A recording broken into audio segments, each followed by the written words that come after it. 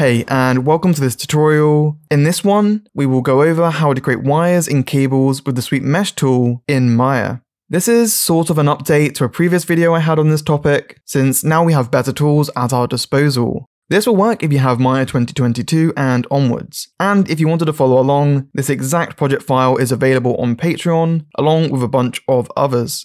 Cool, so what you're going to want to do is draw out a bunch of wires with a curve tool. It doesn't matter which one. Here I use the CV curve tool, but it's just my preference and the tool I find easiest to work with. Cool, so assuming you're done and dusted with that, select your curve, or in my case curves. You can do this to multiple at a time, and since I want these all the same size, I will just select them all and head up to Create, Sweep Mesh.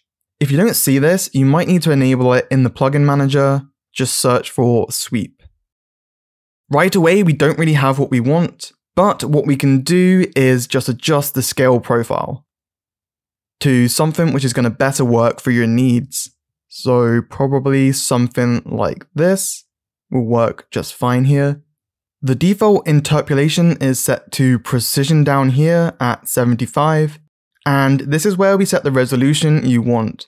So if you want to just get into a better position to see the actual topology, now grabbing the slider, we can just adjust this to get the amount we want. Let's go with a nice round 60.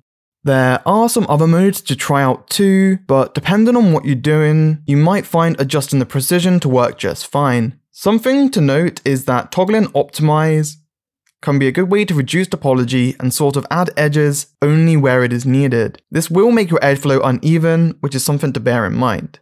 Cool, so even once we've done all this, we can then go in and adjust our curves to make changes to our wires. It can be a little fiddly to get to. Hold down the right mouse button and go into Control Vertex mode, and then we can interactively move our wires around however we want. Like many other tools, deleting history will remove our ability to make further edits, but once you're happy with things, let's go ahead and hit delete history. You can always just keep your curves hidden in case you need to make any further changes in the future.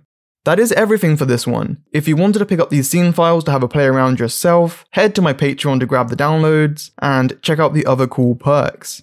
Thanks for watching. I hope you found this tutorial helpful. If you did, hit the like and subscribe buttons, come chat with me on the Discord, and I'll see you in the next video.